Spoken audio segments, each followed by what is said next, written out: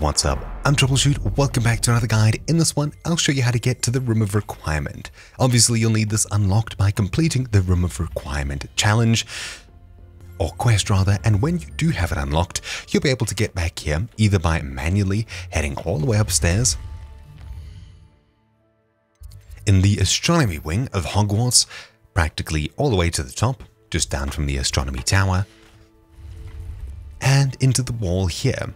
Otherwise, you can open the map at any stage, and just above Hogwarts, you'll see this sun icon. This is the secret rooms icon. This will take us to both the map chamber and the Room of Requirement. Obviously more in the future if there are any other hidden rooms. Clicking on the Room of Requirement will take us directly into our little house here. When we're inside, we can do all the things we came here to do. It's easy to get to, especially with the ability to teleport here. Just finding that icon and learning that it exists over Hogwarts here is the most useful thing.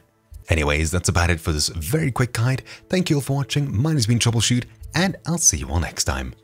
Ciao!